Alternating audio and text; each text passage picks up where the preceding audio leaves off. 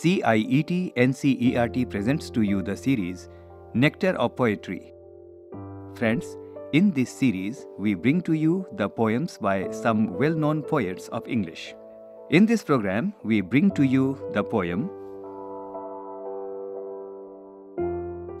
The Tyger by William Blake. William Blake was an English poet and philosopher. He lived between 1757 and 1827. Blake was considered mad by his contemporaries, and only a later generation could recognize his greatness. Blake is famous for his two poetry collections, Songs of Innocence and Songs of Experience. His poetry reflects the relationships between nature and man, divinity and humanity. He stated that religion should not discourage earthly joy. Since these themes were abstract, Blake was not very sure that artists could illustrate his poems. So he himself engraved images on copper plate, which was a complex and laborious process. These were set along with his poems.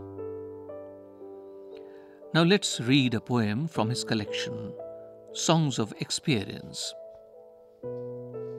Blake believed that human beings need to be exposed to both innocence and experience.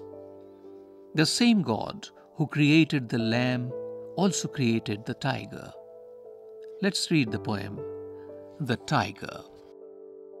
Tyger, tiger, burning bright in the forests of the night, what immortal hand or eye could frame thy fearful symmetry?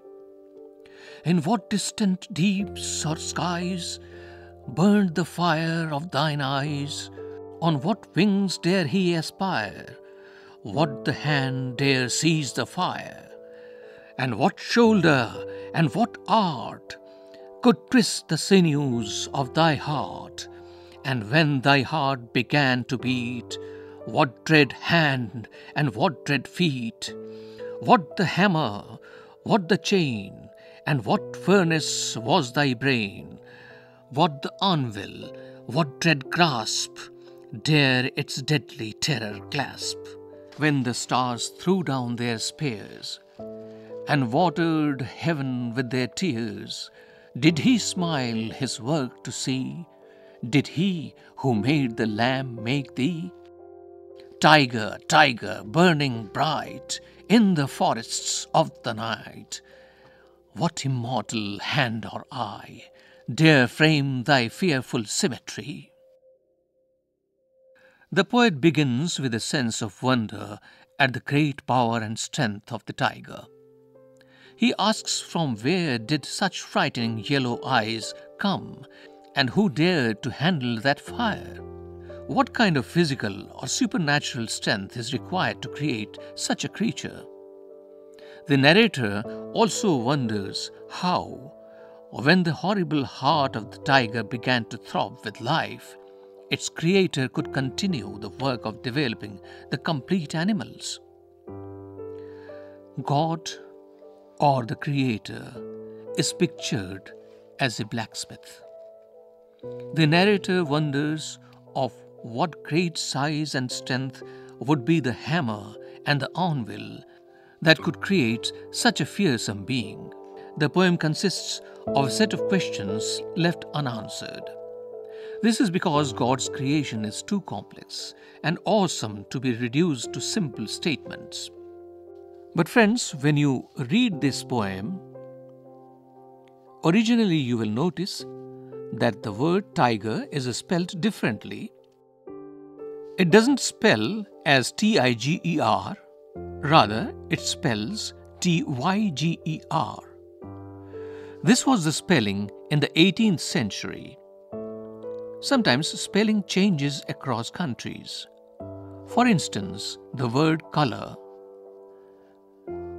with spelling COLOUR is British English, and is spelt differently in American English, where it is spelt as COLOR. Can you think of a few such more examples where the words are spelt differently? Friends, you were just listening to this program. Subject coordination, Dr. Ravindra Kumar. Subject expert, Dr. Vardha M. Nikalje. Support, Department of Education in Languages. Artist, Rajat Sen Gupta. Recorded by Bati Langlingdo. Production assistants, Vimlesh Chaudhary. Directed and produced by Ajit Horo. This program is presented to you by CIET NCERT, New Delhi, India.